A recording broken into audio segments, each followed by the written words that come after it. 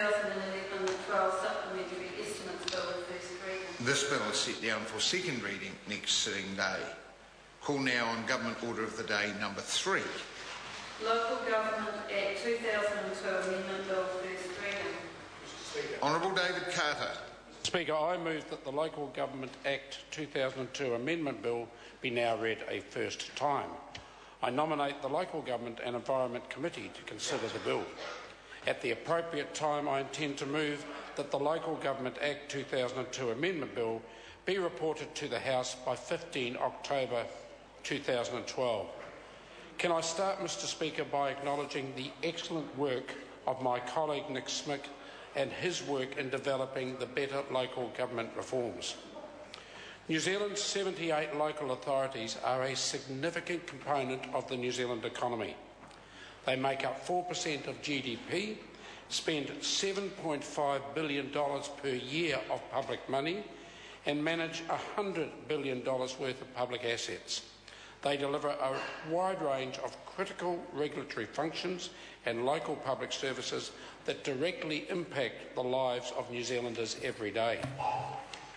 Central government has a part to play in creating an environment in which local government is better able to contribute to building a more productive and competitive economy and to deliver better local public services.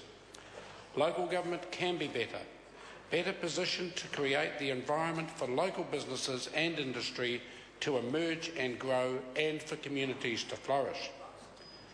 This government's program for reform of the local government sector aims to improve the operation of local government here in New Zealand. It will focus local authorities on operating more efficiently and effectively by doing things that only they can do. It will deliver settings that will encourage local authorities to reduce red tape and compliance, minimise rates for household and businesses, lower their debt and provide high-quality infrastructure at the least possible cost. The government's program for reform of the local government sector comprises two distinct phases. The first phase will refocus the purpose of local government, introduce financial prudent requirements for local authorities, strengthen local authority governance provisions and streamline local authority reorganisation procedures. The second phase of the reform program will consider the report of the Local Government Efficiency Task Force, which I announced last week. It will also develop a framework for the interface between central and local government's regulatory roles, investigate the efficiency of local government infrastructure provision, and review the use of development contributions. This bill, the Local Government Act 2002 Amendment Bill, amends the Local Government Act of 2002 to give effect to the first phase of the government's reform program. Firstly, the bill refocuses the purpose of local government. The purpose in the bill provides for local authorities to meet the current and future needs in their communities for good quality local infrastructure, local public services and performance of regulatory functions in a way that is most cost-effective for households and businesses.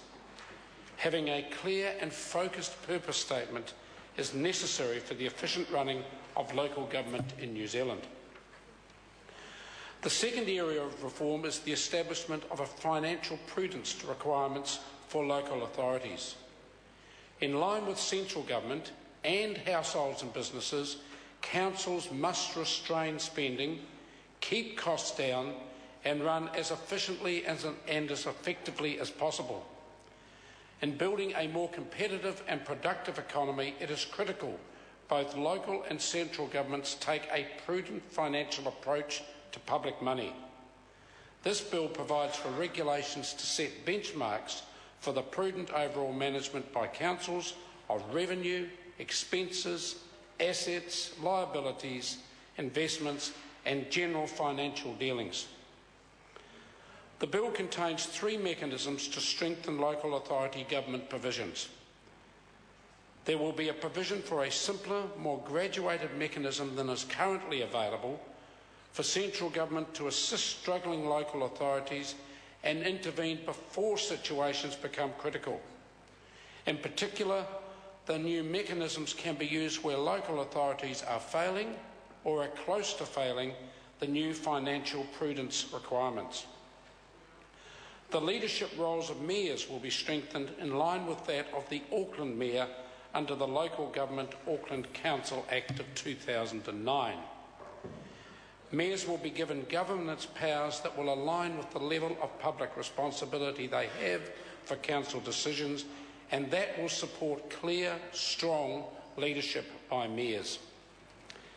Elected councils will be specifically enabled to determine policies on staff numbers and remuneration, and they will be required to report annually on staff employed by salary bands. The fourth area of reform in the bill is the streamlining of local government reorganisation procedures for the union, abolition and constitution of districts and regions, and the creation of unitary authorities. Currently, such reorganisations can only proceed if they are supported by more than 50% of the votes cast in each affected district or region, and reorganisation involves a long and complex process. This bill will make it easier for communities and local authorities to apply for a local government reorganisation, and it will give the Local Government Commission more flexibility in considering applications. Reorganisation applications will need significant community support before the Commission can progress them. The Local Government Act 2002 Amendment Bill is an important milestone in progressing the first phase of the Government's program for reform of the local government sector. These reforms are important for New Zealand communities, for business and for industry, and for individual households.